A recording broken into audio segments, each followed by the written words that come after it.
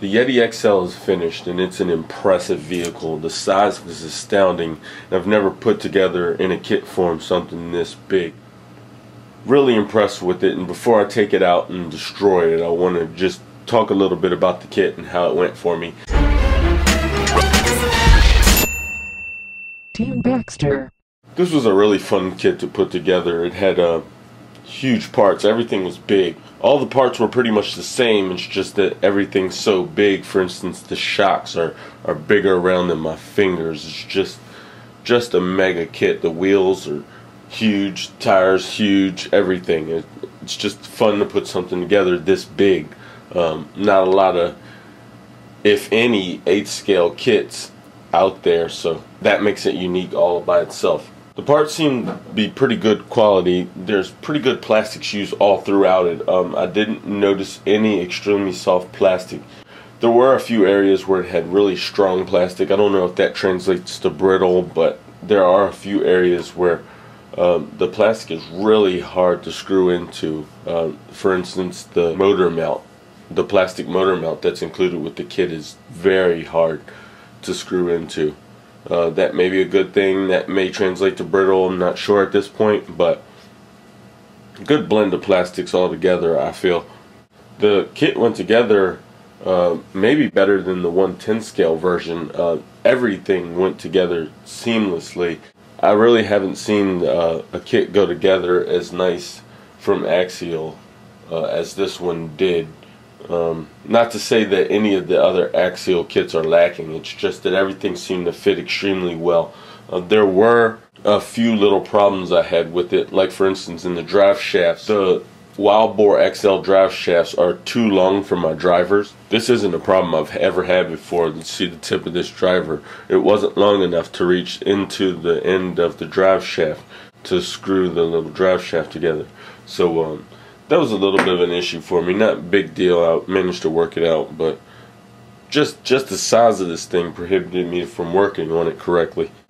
The manual was pretty good. There were a few instances where there were screws mislabeled, parts mislabeled. Not really hard to find, but you kind of had to keep your eye on it. I don't know if, I mean, a lot of instances where it's common sense to put the right part in, but they were labeled wrong. I don't know if a beginner would catch that. Most of the old pros just roll right through it. I did as well. It's just that I happened to notice it, and it's just something that I wanted to point out. It starts off small, you know. You start off with the diff, and it's a little tiny thing, and then you add parts, and it gets really big really quick.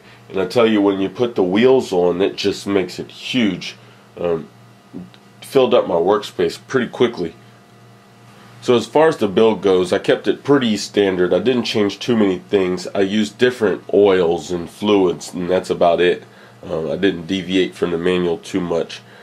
I used 500,000 weight oil in the front diff, and I used 1 million weight oil in the rear diff. Quite a big difference from the 20,000 that they asked for you to use. I've read and I felt like that wasn't enough. Even in some of my 10 scale bashers, I put heavier weight oil than 20,000 in there. So I stiffened the diff oil up. This may or may not be a good thing, but I think it'll be just fine. I'm pretty sure it'll be just fine, actually.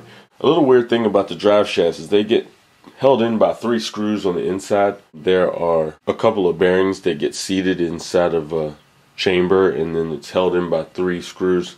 I'm sure the screws are there just to hold it in place, and I'm sure plenty of people have tested this. It just seems really odd to me that just those edges of those 3 screws hold that drive shaft in.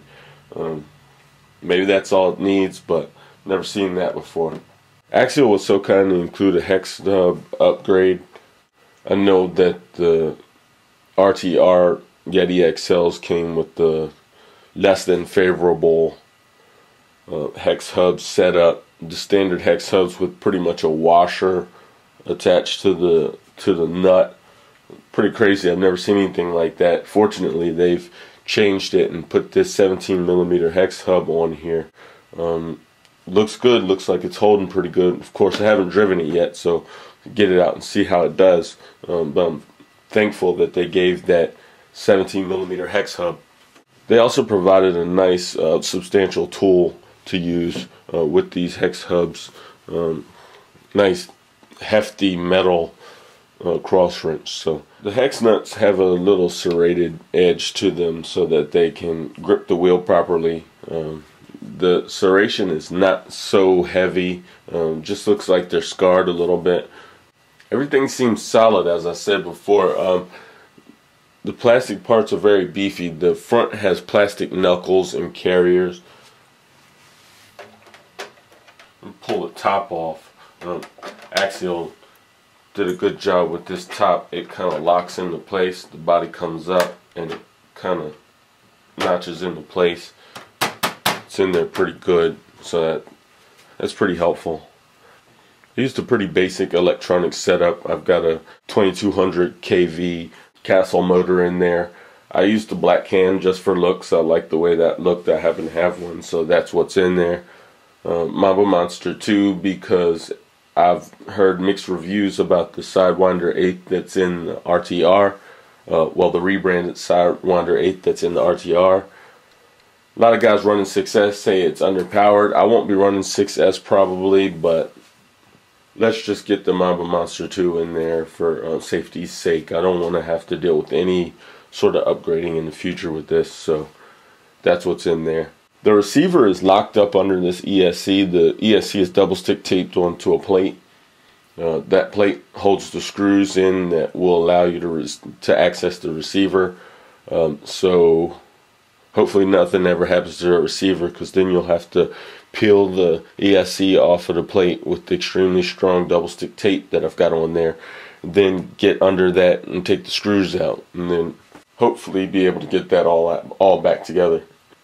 In the field, repairs aren't going to be a nice thing with this, so let's hope I built it right. I used a stronger servo for the big wheels. I used the stronger high-tech. The Mamba Monster has a built-in BEC to accommodate the high voltage of this servo, and I've got that turned up just a little bit to help the servo out.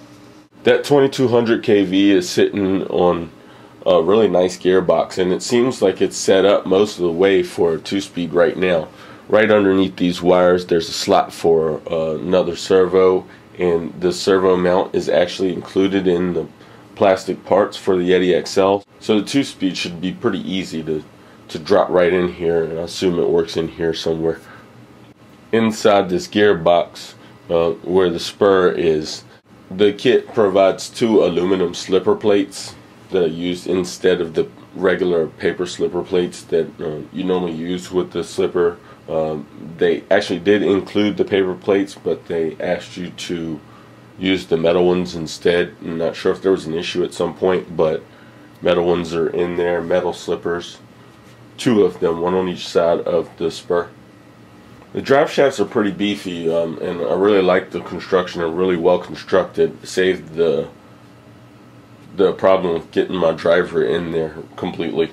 And those drive shafts run down to that monster AR60 axle.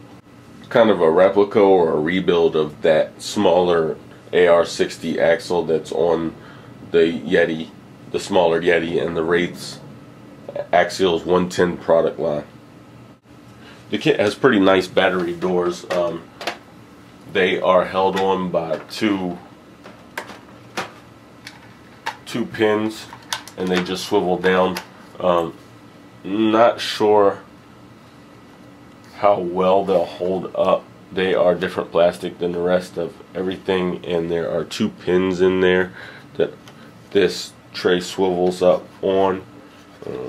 Those pins are plastic, and soft plastic at that, so we'll see how they last.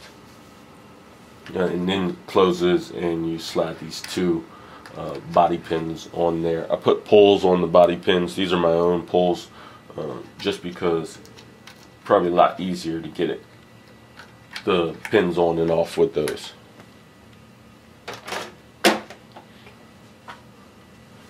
The bottom links on this kit have the aluminum plates that its little brother does. The Axial included the bottom lower link plates. You can see them just peeking out right there. The top does not have aluminum plates, but it does have big plastic braces. I'm sure Axial provides upper link brace kit that you can buy. Axial's provided these huge shock bodies. Here you can see them as big as my hand, and they're bigger than my finger. Truly big bore shocks. I've used a little more than a bottle of oil filling those things up.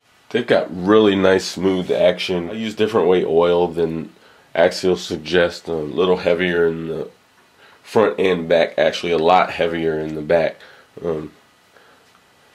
So my shocks are a little bit stiffer than Axial and 10s. Axial wanted you to put 10 in there.